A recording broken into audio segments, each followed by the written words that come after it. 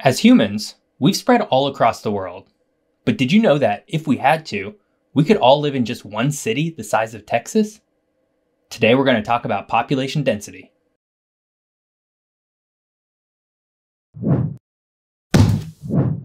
Hi everyone, welcome to Atlas Explains the World, the YouTube channel all about geography, maps, and data. As you saw in the intro, today we're going to talk about population density. But first, let's do a quick introduction. My name's Jeff Gibson. I am a professional geographer and cartographer, and really all I want to do with this channel is explore topics spatially with fun maps and data. And I hope that's what you're into, because there's going to be a lot more of this kind of stuff coming. Okay, let's get back to today's topic. So if you all enjoy maps, you've probably seen a map that looks something like this. This is a population density map of the United States. Hopefully the orientation isn't confusing. But what it's showing is the peaks and valleys of population centers. So we can see the very high peak of New York City and the Northeast Corridor at large, and then the valleys in the areas surrounding it. In particular, the entire western half of the country is basically very sparsely populated, and even where it is populated, the density is relatively low. If you're familiar at all with population in the United States, this probably is not all that surprising. But it leads to our very first question. What is population density? Population density is not that complicated. In fact, let's walk through it right now. This box is 1 square mile, and this box is 1 square kilometer. More on that later.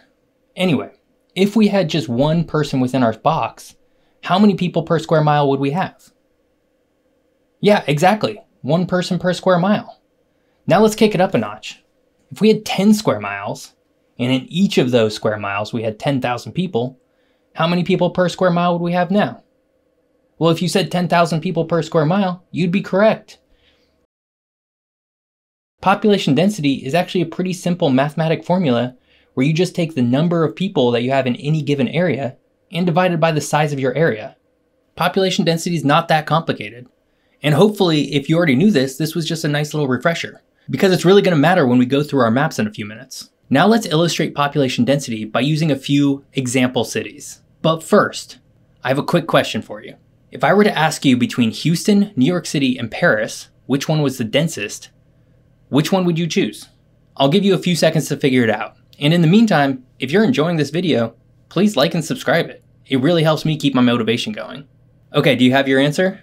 Good, okay, hold on to it because we're gonna run through our 3 cities right now, and we're gonna use those same density boxes from before to illustrate the density of each city. First up, we have Houston. Hopefully you did not guess that Houston was the densest of our 3 cities, because it's absolutely not. In fact, while downtown Houston looks like this, much of the rest of it actually looks more like this. Houston only has about 3,500 people per square mile. As far as cities go, that's really low density. Next up, we have New York City. Yes, that's right. New York is a very dense city, but it is not in fact the densest of our 3 cities. New York has about 29,000 people per square mile as a whole. So let's add some people to our box. Of course, if you were to just take Manhattan, it would be almost 3 times as dense, which just goes to show that density can be manipulated depending on the area size you're using. And of course, the densest of our 3 cities, Paris. Paris has about 53,000 people per square mile. Let's go ahead and add those people to our box. As you can see, Paris is very dense, but it's also different in its density from our 2 American cities. While New York and Houston have very pronounced skylines, which often create a huge amount of density in relatively small areas, Paris is more spread out in its density, instead having mid-rise buildings basically everywhere. And look at that. Here's our 3 density boxes side by side. These boxes are pretty close to how each of these cities feel if you were to just walk around on any given sidewalk. Impressive, right? Okay, we've talked a lot about population density, so let's get to the meat of this video, the maps and the data. We are going to take each of our 3 cities, Houston, New York, and Paris, and visualize if every single person on Earth lived in a single city with the same population density as them. I hope you're ready because it's going to be damn cool. Today, there are about 7.9 billion people living in the world. Our cities, by comparison, are tiny.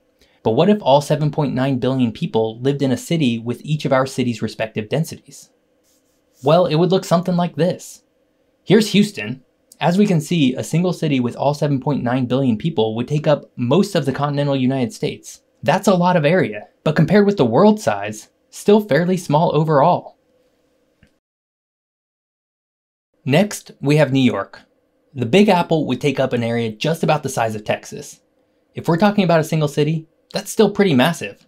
But on a global level, that's actually not that much space. And finally, we have Paris. A single megacity with the density of Paris would take up the size of just 3 states: Arkansas, Louisiana, and Mississippi. On a global level, that's a truly small size. In fact, I would argue that there are already areas within Europe and Asia that come close to that physical amount of space, but obviously without the same consistent density. But not all of these cities would look and feel the same, right? Remember, Houston mostly looks like this, New York like this, and Paris like this. Each is a pretty big step up from one another in terms of density, and you can feel that through these images.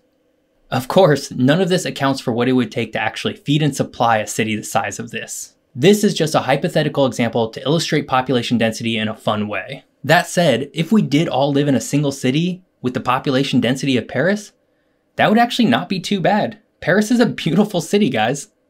Hey, I hope this video taught you a thing or two about population density and geography. If you want, feel free to look up your home city's density and drop it in the comments. I would actually love to see that. If you like maps, if you like geography, please like and subscribe to this video. It really keeps me going. Thanks, and I'll see you next time.